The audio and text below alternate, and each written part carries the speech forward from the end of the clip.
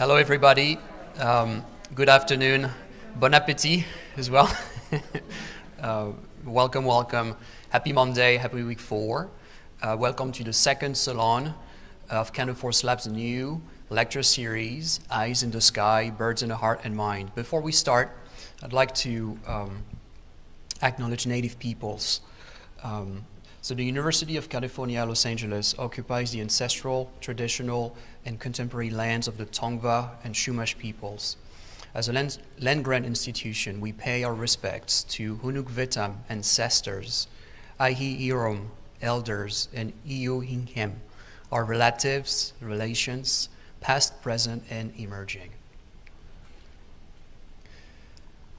Last Monday, I had the great pleasure to talk to my friends at Counterforce. We presented the new lecture series that is a love letter to birds. Eyes in the Sky, Birds in the Heart and Mind is a love letter to birds, and also to all the great energy and teamwork that went into, yes, we can sit now, that went into designing, producing, and installing the first Biophilia Treehouse in Encino. By the way, stay tuned because the inauguration is coming up. So this new series, just in a few words, really focus on interspecies friendships, art and science collaborations, as well as drones' capacity to enrich our empathetic connection to the natural world. And we also ask, what can we survey that cultivates a sense of awe and wonder?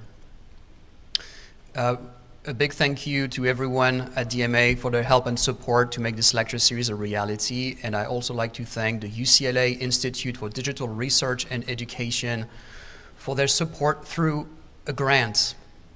My name is Eugen Muller. I'm a lecturer here and a member of Counterforce. And today I'm really pleased to be in conversation with Kate Cavanaugh. Hi, Kate, and welcome to DMA. Yeah, thanks. Thanks for having me. Kate is a graduate student in the Geography department at UCLA.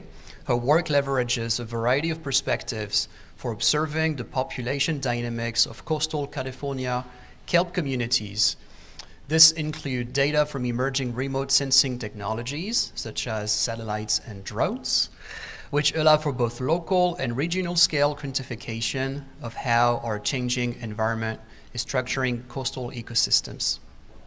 Kate is especially interested in refuge sites that may facilitate kelp recovery and dispersal. So Kate, it's a pleasure to have you here with us today to explore how drones enable you and your team to obtain vital insights into kelp's importance in supporting life in our region. Kate, I'd like to start this conversation by asking how kelp became your research focus. Yeah, so I know you're all probably expecting me to say something along the lines of how I grew up in the ocean and I'm super passionate about studying the ocean, which is true to a certain extent, but my path to kelp is actually a bit more roundabout than that. So I became broadly interested in ecology when I did my undergrad at Gettysburg College, and I was studying environmental studies and physics, which might be an odd pair, but I wanted to be a wastewater engineer, which again is not the most glamorous job, but at the time I had been reading about how engineers and scientists were coming together and developing these systems where actually you could introduce wetlands into the wastewater system and it would help naturally filter some of the effluent that would then go back to the ocean. I just thought that was the coolest thing. But it took one summer of working in wastewater to realize it was not my dream job in life. And so I started doing research with my advisor, and he was a remote sensing guy. So he used these really long time series of satellite observations to look at forests. And I thought that incorporating space as a variable for studying trees was really cool. So you could look at population A, that was thriving, right next to population B, which was not doing well, and then try to tease apart why the two were so different. And so I was interested in continuing looking at satellite data for understanding ecological phenomena, and I started working at the NASA Jet Propulsion Lab, where I kept doing satellite observation work. And my advisor there was like, "Oh my gosh, your name is Kate Cavanaugh. You must be related to Kyle Cavanaugh." And I was like, I have no idea who that man is. I don't know a Kyle. My dad's name is Mike. My brother's name is Chris, whatever. Didn't think much of it. And then a couple months go by and someone else was like, "Oh my God, another Cavanaugh." And I was like, oh Jesus, who is this man? So I finally looked up Kyle Cavanaugh. Turns out he's a professor at UCLA. And I was reading some of his publications and immediately fell in love with his work.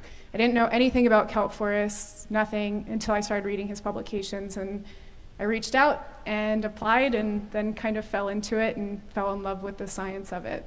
So I know that was a long answer, but that's how I discovered these beautiful forests. This is how you discovered kelp? By accident. I happen to have the same last name as my advisor, so. Fantastic. Another question on our pre-flight checklist is, I really wonder how you learned how to fly a drone. We live here in LA, and above us we have a very complex airspace. This is a screenshot of what we call a sectional chart. So this is how aviation people get their bearings. Very practical questions. How did you learn? Where did you learn? And any fun anecdotes? I was a mess. I started here as a master's student, and the same time I started with Kyle, he had hired a technician, and the technician was from Purdue, and Purdue actually has a major that's focused on drones. So all you do is study drone technology and airspace and also how to process data. And so the technician's name was Evan, and Evan was in charge of really ramping up Kyle's drone program within the lab. And so he was coming up with protocols on training new lab members on how to fly, training them how to process data, and then training them how to analyze that data. And so as he was really ramping up this technology, I became excited about it, because if you're thinking about studying coastal ecology, it's so dynamic in terms of spatial and temporal scales. So spatial processes, there are spatial processes in the order of centimeters that can impact kelp canopy, right? Tides, currents, it's this really small scale phenomena. Then there are these large scale phenomena like marine heat waves or storm events that happen over really broad spatial scales, like kilometer scales. And then same temporally, there are waves or storms that can rip out canopy in seconds, but then gradual warming can eliminate a forest across decades. And so if you're thinking about how to study something like that, field work or diving gives you a really local scale perspective, where satellite data gives you this regional to global scale perspective. And drones were that perfect middle ground where you can study these local scale phenomena, but at larger scales than you'd be able to with in situ observations. So when I talked to Evan, I was like, hey, I really want to learn how to fly drones. And he said I first had to take my Part 107 FAA exam, which you and I were just talking about. So basically it's like taking your driver's permit test, but for drones. So you don't have to do any in-flight tests. You never have to hold a controller, but you have to take an online test where you sit and there's an observer who watches you, and it's like a 60-question test. And they ask questions about, you know, pre-flight checklists, flight safety, weather conditions, how much payload your drone can hold, just making sure you have a really good understanding of all the background on drones. And I'm happy to talk to anyone about this, but there are courses you can take to prep for that if anyone's interested in taking that test. I didn't take a course. I don't know if you took a course, did you? I was just watching videos online, That's right? what I did. Yeah. So that's what I recommend. You don't have to pay money to take a course. There's so many free online resources that you can use that are really helpful for passing this exam. Anyway, so I was studying for that exam with Evan, and he was also teaching me how to actually fly the drones. So we started out with this, not that one's so big. We started out with this tiny little drone, maybe the size of a shoebox. And was it this one though? No, it's actually one even smaller than that. Okay. And so he actually brought me to a baseball field, and he made me fly as if I were running the bases and see if I could hover on all of the different bases, just to get a really good idea of how fast the drone went, how quickly it stopped, how far I could go and still maintain line of sight. Because if you're flying a really small drone, if you send it a quarter of a mile, half a mile away, you immediately lose sight of it, which becomes a bit scary. And so I was very fortunate because I had someone there who really helped me with all of the steps along the way, both in terms of flying, obtaining those airspace privileges. So a lot of my work was done in Palos Verdes, which was in a sliver of the coastline that actually wasn't contained in any portion of those circles. I know it's hard to tell on this map, but there's like one point on PV that you didn't need any airspace access for. And so Controlled I got quite airspace, lucky. yeah. There's also here, right, in Hermosa Beach, and then somewhere around here. And when did you first fly your drone by yourself? So you were working with Evan? I worked with Evan for a couple months, and then I started flying by myself. And, you know, things do go wrong. So one of the main things that I talked about with Evan, he would give me these scenarios where he'd be like, okay, you're flying 200 feet offshore, your drone's 400 feet in the air, and a helicopter's coming in, and you think that the helicopter's lower than your drone, what are you gonna do? And I'd be like, oh gosh, Evan, come on, you're giving me all these crazy scenarios. I kid you not, almost every scenario he gave me, I've actually had to deal with, especially because the airspace is so complicated. Even if you're not in controlled airspace, you're destined to come into contact with other aircraft. And so I have crashed drones. Almost everyone in the lab has crashed drones. It happens. It's like, you know what they say about driving motorcycles when people are like, it's not if, it's when. Unfortunately, it's very similar for drones, and you just have to make sure you're maintaining the equipment, you're following all the rules, and that you're flying in situations that if it does go down, everyone's going to be safe. But all of my crashes have been totally fine. It's all worked out. Happy to talk about it more if anyone has questions, but.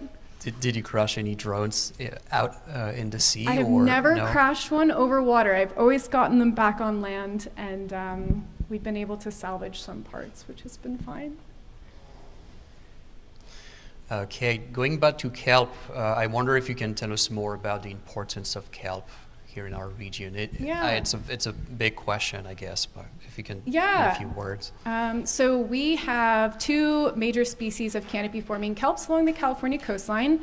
Up north of San Francisco, we have bull kelp, and then south of San Francisco, it mixes, but we have giant kelp.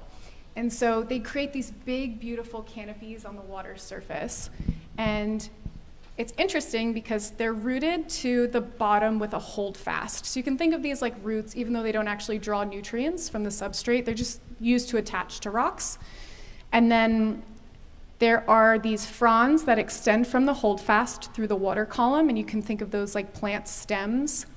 And then from the fronds are these holdfasts, or gas-filled bladders, that actually buoy blades to the water surface, and the blades are like leaves. And so it creates this three-dimensional structure from the ocean floor all the way to the ocean surface, and it supports a variety of different communities. So the holdfast supports a community, the midwater fronds support a community, and then the floating fronds support a totally different community. So there's an abundance of fish and invertebrates that depend on these forests, both for food, but then also for habitat. And people also use or harvest kelp for a variety of different products. So like the toothpaste you used this morning, or salad dressing, or even cosmetics have different kelp products in them. So both in terms of ecologically and economically viable, it is very important for our ecosystem and for our economics. In previous lectures, you mentioned how kelp blades, and you just mentioned those kelp blades again, how they reach to the surface and they provide vital insights into what is going on underwater. And this is really one of the things that really fascinates me in your work, how airborne observations allow us to better understand underwater dynamics. So I don't really have a question here for you, but I would love to hear your thoughts about how remote observations allow us to understand kelp better and the underwater dynamics there. Yeah, so we use canopy observations to get an idea of forest health and forest dynamics in general. And so, for example, one of the projects we're working on right now, their marine heat waves are a really big disturbance that are concerning coastal communities worldwide. Very similar to what you would consider like a normal heat wave in terrestrial life, I guess, but the water becomes anomalously warm, and it's anomalously warm for a long period of time. And so we had a really big marine heat wave along the Pacific coast of North America from 2014 to 2016. It was a multi-year heat wave. It was huge. And in Northern California, it coincided with mass mortality of sea stars. So sea stars eat sea urchins, and then sea urchins are grazers on kelp. So they eat kelp. And in the absence of these sea urchins that had the mass die-off, sea stars, the sea urchin populations increased like crazy and then started grazing on the kelp. And the combination of this overgrazing and then heat stress from the heat wave resulted in a huge die-off of kelp populations up there. So it was like 95% declines, which is totally unprecedented. We had never seen any declines like that, probably for like 30, 40 years. So totally unpredictable, very, very sad. And the California Department of Fish and Wildlife had done these aerial surveys since 1989, where they took a plane and they flew along the coastline and took imagery of the kelp canopy almost every year. And so we had this idea of what populations had looked like up to that point, but funding ran out in 2016, which unfortunately coincided with the end of the heat wave. And so we didn't know where these populations had really declined, where they had persisted, and there were a lot of research projects coming out on the big decline, but I kept thinking if it was a 95% decline, there are still 5% of that population that has been able to survive. So where are they able to survive? Why are they able to survive? And so remember, to date, a lot of my work had been done with satellite data.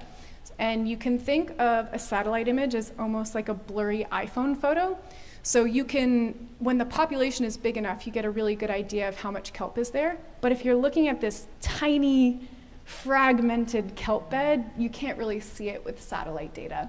So it presented this really cool opportunity to use drones to try and see where populations had been able to persist along this coastline.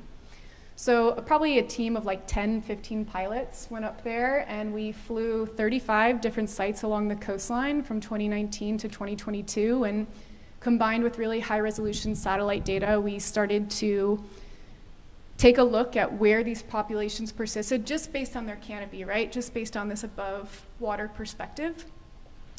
And then combined it with some diver data and some environmental data to try to tease apart where these refuge populations were persisting, but also why. So I guess to answer your question, I think the presence of canopy can inform a lot more than just kelp presence, right? You can pair them with other data sets to try to untangle some drivers of dynamics along the coast. That's a very profound answer, and we're working with a blue screen here, but that's okay. I guess we're going to do without. Yeah, it's okay. I was kind of running around. I just try to unplug it and plug it back in. But in preparing our conversation today at Counterforce, we were really inspired by this notion, this tension of how remote observation, so this sense of detachment in a way, can help us get closer to a phenomenon. Mm-hmm. And you do this using drones and also images, which is the next question, actually, how drone images bear evidence of those underwater dynamics. What do you look for in those images? What do you see? What do you look for? I guess it depends on the question that you're asking, but there are a lot of different things that we can look for. So in a lot of research questions, we're just looking for presence or absence. But also, I don't know if you remember some of the pictures that were just up on the screen, but you can actually get fine enough detail in some of those images where you can see differences in color in the fronds. So I don't know, you could probably see like some swirls or like very differing colors of brown and yellow in some of those images that were just up on the screen. And so when you're thinking about drones, right, there's obviously spatial resolution. So how fine of a detail can you tease apart in this image? And then there's temporal resolution, which is how often do you actually fly the drone. And then there's something called spectral resolution, which is how many channels in the electromagnetic spectrum is our sensor actually capturing. And so in really simple terms, right, your iPhone takes pictures in 3 channels, red, green, and blue. And so, at least most of them. I don't know what Apple does now, but just generally, right? Red, green, and blue. And so our really simple drones do the same thing, where they just take pictures in red, green, and blue channels, which then you can manipulate to make look like color images, or what our eyes would see. And the more channels you add, so like let's say we add a yellow wavelength, and then we add some extra green wavelengths, and then we add some extra red wavelengths, and then we can actually extend past what we see with our eyes and capture information in wavelengths outside of what we can visualize, like the near infrared. And that can give us an indication of kelp health. So if blades are really dark, it means they're a lot healthier. And if they're a lot lighter, it means they're losing their photosynthetic pigments and they're not as healthy anymore. And so we're developing some of these tools where we're not only looking at kelp presence anymore, but also some of these metrics of kelp health, which is kind of cool, I think. I'm sure, and I had prepared a few slides to just illustrate what you just shared with us, but we're now, it's been very temperamental today, the system. Okay. So, but just for everyone, this notion that Kate, by flying drones, is looking into other wavelengths. If you have to imagine the whole electromagnetic spectrum, the visible spectrum, what we can see with our eyes. Thank you so much, Erin. I'm just going to try and turn it off and turn it back on. Perfect. So you didn't disconnect it completely from your computer. Yeah, yeah, it's been very temperamental today. Hopefully it's going to work. So with our eyes, we can only see a tiny portion of this spectrum, like a tiny, tiny little portion. And Kate, I had a diagram. Maybe we can wait a little longer and it's going to work. But the near infrared is just after the visible spectrum. So these are wavelengths we can't see with our human eyes.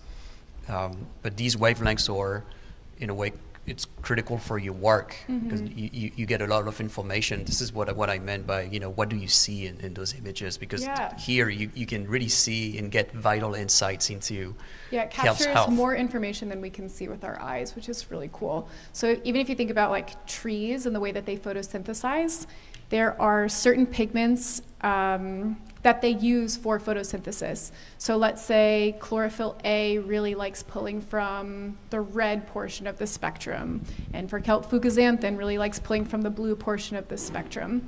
And there aren't really very many pigments, or if any, in kelp that pull from that near infrared signal. And so if you're looking at the reflectance or the signal of kelp in all these channels, it kind of throws all that light back. It reflects all of that near-infrared light back that it doesn't use for photosynthesis, making that signal really strong. And so you can look at some of these different features to then tease apart, okay, how much chlorophyll A is in here? How much fucoxanthin is in here? How much chlorophyll C is in here? And even just using the near-infrared signal to detect kelp presence is easier, because the signal is often a lot higher than in the visible, because it reflects that light back so strongly. And how do you prepare your images? So you acquire, there's the acquisition phase, and then how do you prepare, how do you process your images to reveal these phenomena? Yeah, so you can think about it almost like if you're playing dominoes, you hit the first domino and then all the dominoes fall, and then when they're laying there, they have quite a bit of overlap with one another. Drones image really similarly. So it follows this lawnmower pattern where it will take a snapshot, move to the next spot, take a snapshot, take a snapshot, take a snapshot. And all of those snapshots overlap with each other, just like you could imagine those dominoes laying in a row. And then you upload those images to some sort of orthorectification software. There's about 1 billion out there now, so I don't know if it really matters which one you use anymore, but it will use all of those individual snapshots and then look for similar features. So let's say it took a picture of a kelp frond in this one, and then as it moved to the next position, half of that kelp frond is still visible. It can actually detect that that's the same kelp frond in both images and then stack those on top of one another. And so at the end, you get this seamless product of whatever you took that one strip of. So that's our method for processing the data. And do you combine visible images and near-infrared images? It depends on the sensor. So we have 4 different drones, each with different sensors. So one of them is just vis, so RGB, or red, green, and blue. And then we also have a multispectral sensor, which is 4 bands in the visible and then 1 in the near-infrared. And then that big drone, that picture was up before, we have like over 250 bands in the visible and the near infrared. I can see many parallels between how scientists and artists use images and what you just mentioned about those time series. We do time lapses or we do sequences, you know, of pictures, but also the images that we use are processed as well, and they enter specific language and to achieve specific results. But I can see many parallels between how artists and scientists use images and you know, the transformation we apply to them, and there's also, it seems to me, this idea that images are little windows on, you know, specific phenomenon that we'd like to understand and describe. So do you stitch all those pictures together? You just mentioned this software. What you didn't mention any software in particular, but you stitch all those pictures together and you create this, I guess, very large maps or orthographic. Can you say orthomosaic? Orthomosaic. So can you maybe explain what an orthomosaic Yes, composition is? sorry. So it's just like, so all those individual images that the drone takes, it will stitch them all together, and then every pixel actually has a latitude and a longitude associated with it. So it's not just an image that you can look at, you can actually spatially project where each one of those pixels is. So it's able to spatially rectify not only all the images together in a mosaic, but then place it on a map as well. And I think the projection, we're It's live back. again. See, look at all those different colors. Thank you so much, Gareth and Aaron. Thank you so much. Which is perfect because I wanted to circle back very, very quickly to this here. Oh, it's no. blue again.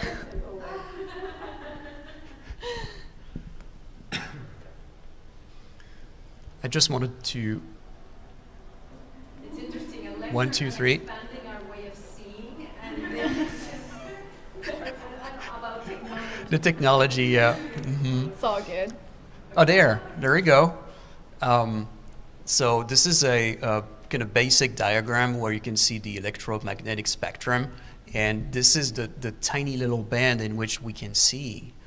But you were working. You mentioned the near infrared, so I suppose if I can have my pointer here. Yeah, so just right just of the here. red. So that's one thing I wanted to circle back to, and there was also the notion of multispectral images. And you kindly shared these images with me this morning, and so could you describe what we're looking at here, please? So this is data, this is actually satellite data. So it's from, satellite, okay. It's from a constellation of small satellites called PlanetScope. Probably my favorite data ever. And so there are over 120 satellites that image in tandem, and it gives you close to daily data globally at 3-meter resolution, which is just nuts. It's like kind of unprecedented data. And so on the left, I'm just showing the red, green, and blue channels, kind of what I was talking about. It gives you a true color projection of what's on the ground, very similar to what we would see with our eyes. And then in the right, I'm just zooming into a kelp bed. This is in Northern California. And on the bottom, instead of showing the red, green, and blue channels in red, green, and blue, I'm showing them in near infrared, red, and green. And so you can see that the vegetation looks so bright. It also looks, obviously, it's in the wrong color, like, right, we don't see vegetation as red, but it pops as very bright because vegetation reflects that near infrared light back quite strongly. And so because the vegetation on land is a lot stronger than the vegetation coming off the signal of the water or the kelp looks a bit darker, but especially if there were some sort of intertidal algae or something that was submerged or subsurface in the water, if you ignore the land and you're just thinking about marine algae, this near-infrared signal makes kelp quite strong, which helps you differentiate it from the water and then other species that might not be floating. Wonderful. Yeah. It's just different ways of visualizing bands that we can't see with our eyes. And can you touch upon this massive scale project that you mentioned in a lecture? You acquired, so I suppose, many images such as these, and you created this big map of all this kelp forest from Baja all the way to Oregon, if I remember correctly. It goes to Washington now. Wow. So my advisor, Kate Cavanaugh, started the project during his PhD. They're called the Landsat satellites. They started imaging in the early 80s, so I was talking about this a little bit earlier, and they're still ongoing, so they still collect data today. So we have this 40-year record of a time series of the Earth's surface, and so he and then other colleagues at Woods Hole developed a method for identifying kelp canopy with these data, and we've continued to apply it to different regions. So now we have these long-term data sets of kelp canopy along basically the entire coast from Baja all the way up to Washington that have been pretty monumental in helping us try to tease apart the drivers of changes in kelp canopy through time. So it's a combination of satellite imagery and then drone imagery. And so you mentioned the resolution, the very small resolution of drone imagery. So you were filling the gaps, I suppose, like the Landsat images and data sometimes was kind of lacking, and you flew a drone there in those areas to recover, in a sense, even data there. Comparing the time series of Landsat to some areas that we collect data with the drone is interesting to see how much canopy we're actually missing with the satellite data. So doing some comparisons to see where are we doing a really good job with the satellites and what are some places that we might need finer scale to look at. And here we're looking at pictures of field work. Was it a recent mission? Yeah, this was probably like 2 months ago. Was it in the Santa Barbara area? This is in Santa Barbara, yeah. Wonderful. I guess we can watch this video here. This is kelp footage, yes. And this leads me to the last question I have for you today. Yeah. Have you ever considered using those images in other contexts, like maybe art projects, or have you ever printed some of your images here? Is it something you might be tempted to explore? Or I am like the least artistic person ever. Even when it comes to making figures for papers, I'm the worst.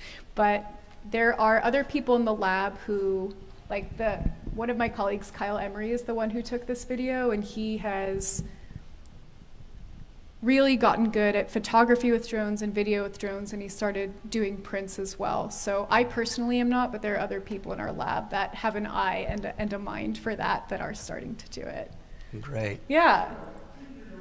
And with that, Kate, thank you so much for stopping by and opening windows on your research on drones and the world of kelp today. Thank you very much. Yeah. If anyone has any questions, I'm happy to answer them or talk later.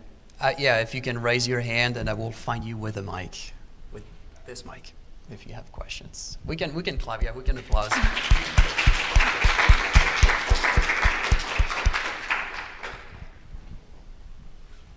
So how is the overall health of the kelp forest now in the California Bight? It depends where you look. So after that heat wave that ended in 2016, the initial response basically along the whole coastline was pretty bad. Kelp declined pretty uniformly along the whole coast, but then it was really variable in the way it started to recover. So there are certain sections of coastline that have totally come back better than ever. And then there are other sections of coastline that are still quite dismal, like the area in Northern California. So it's been 7 years and we still haven't seen a sustained recovery up there. So, but it also differs because there's some sections of coastline that, it was only heat stress that was experienced. And then Northern California, as I mentioned, also had a biological stressor in the urchins. So different drivers, different states of canopy. Monterey is also experiencing kelp declines right now, and people are trying to tease apart why. So I think it just depends on where you look. But in the LA area, Santa Barbara area, it's doing just fine. There are some sections where we had wildfires up there, and sometimes as the ash runs off into the ocean, it can create really turbid waters, which make it hard for kelp spores to settle, and then it limits the light, has a hard time growing. So there's also local pockets like that aren't doing well. Yeah. That was wonderful. I'm loving all the kind of, very detailed technicalities of even just the way we see and how we sense and how we can expand our way of sensing the world. But I think that, just staying a little bit more in terms of the populations, I know that in Los Angeles, in our area here, the reintroduction of the sea otter still is pretty contentious, right? There is not necessarily that top predator that would help by eating the sea urchins. So how is it, like, how do you imagine that that could bring a stronger health of the kelp to the kelp, because the sea urchins continue to cause havoc across? And the other question, just together with that one, is whether the starfish population has recovered and is helping, of course. Yeah. So in terms of otters, I am not an expert on otters, but there is a lot of research that shows the dynamics between urchins, otters, and kelp. And of course, they're very connected and linked. I know that at least in Northern California, so far, the sea stars really were one of the main predators on urchins, and their demise, along with that big population increase, has been the main driver. So I can't really speak to what would happen if otters were reintroduced there, but in terms of sea stars, there are some that have been observed, like tiny starfish that are starting to come back, which is really promising. And also there are certain labs, like Friday Harbor Labs up in Washington, is trying to figure out how to grow the sea stars in the lab so that we can start reintroducing them to some sections of coastline. So some people are hopeful and some people aren't, and I think we just need a couple more years to see what nature does. We had a slight recovery of kelp in 2021 up there, and then 2022 it got knocked right back down again. So not really sure yet. Yeah. Other questions?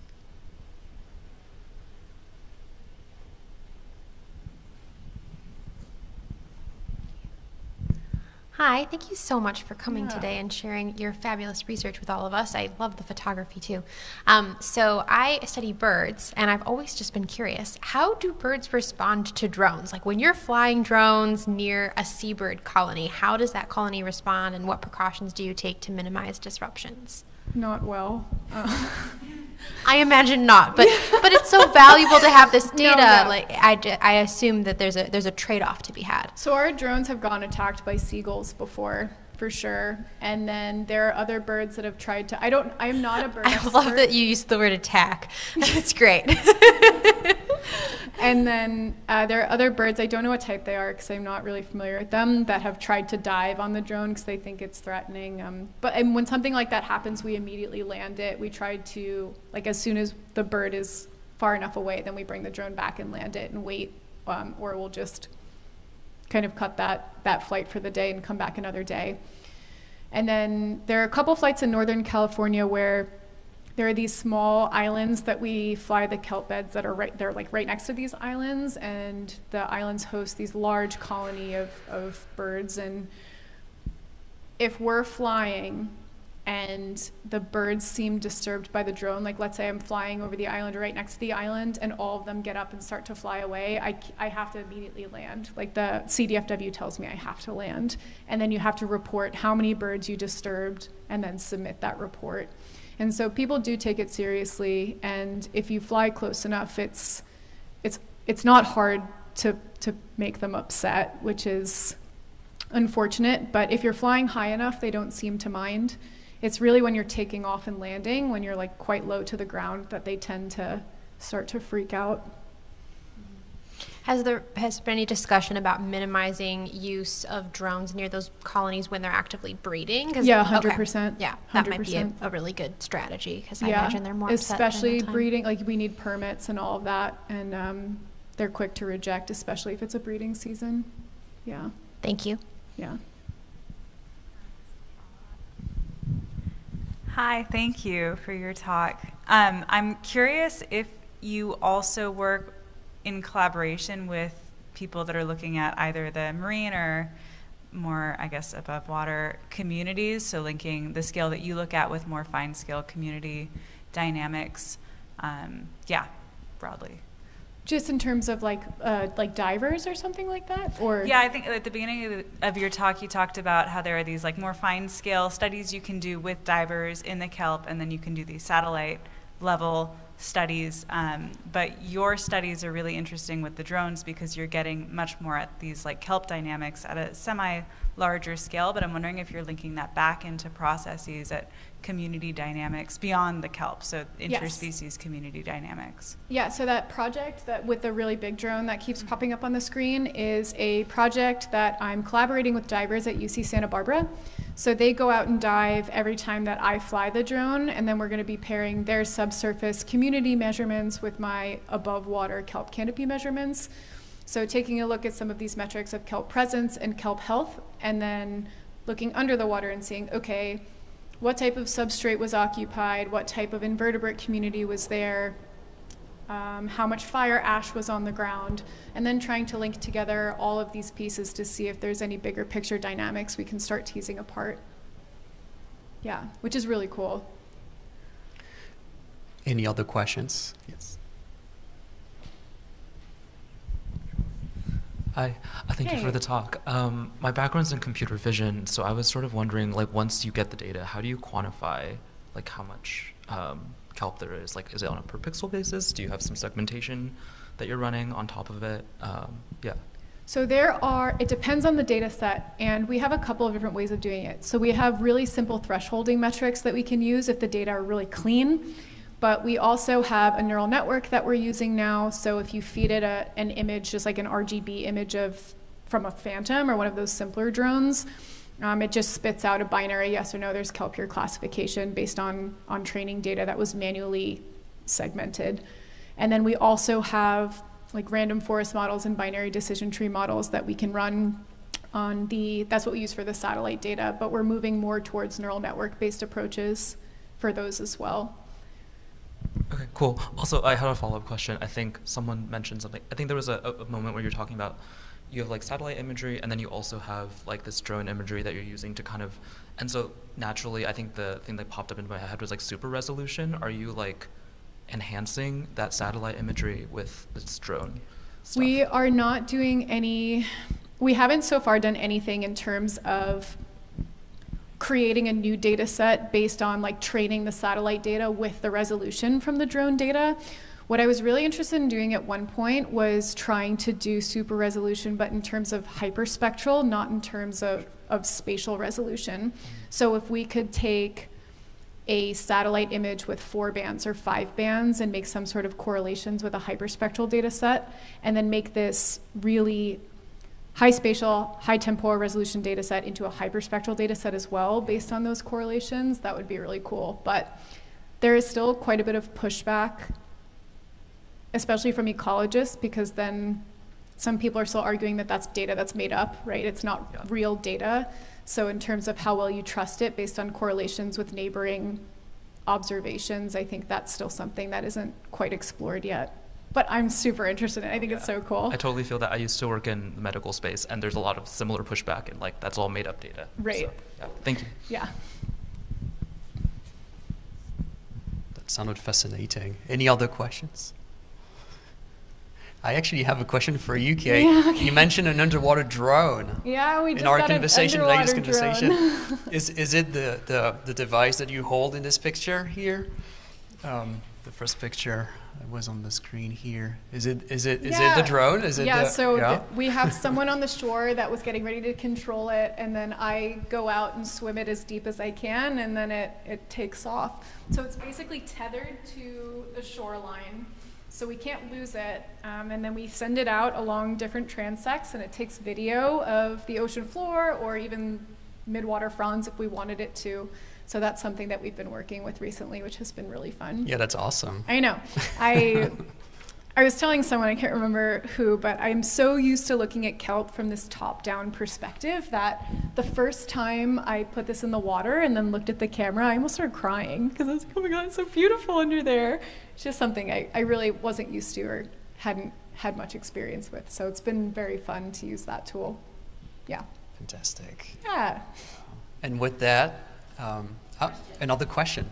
Yes, I know that this is So fascinating. So now what I would like to maybe talk a little bit about is like, what do we do with that information, right? It's like, I know that in so many ways, the ways that we have been using plastics, now there's so many wonderful technologies around utilizing kelp instead of plastics, right? So in water bottles that we use kelp instead, and clothing, all kinds of other products that we're beginning to understand the ways in which kelp can replace a lot of the petrochemicals and really using natural material. So do you know much about that? Are you kind of looking into the whole farming aspects of it?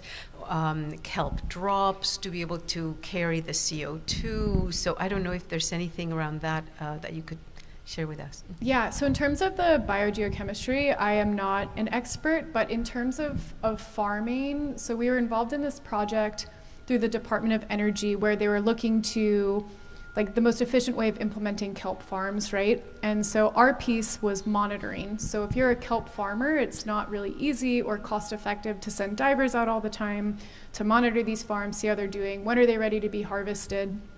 And so we were really trying to come up with end-to-end systems using drones for how we could go out, monitor the canopy, see when it's ready for harvest, and then the optimal time to be using these for developing different types of products. So we were more on the back end, and I guess in terms of the question that you're asking, but it is a really cool space to be in because kelp is becoming really popular and it is becoming part of the public domain. So hopefully we can help automate some of that, at least in terms of monitoring. Yeah. Thank you. Any other questions? Going once, going twice? All right. Yeah. Thank you so much once again, Kate. No, thank you guys. Appreciate it.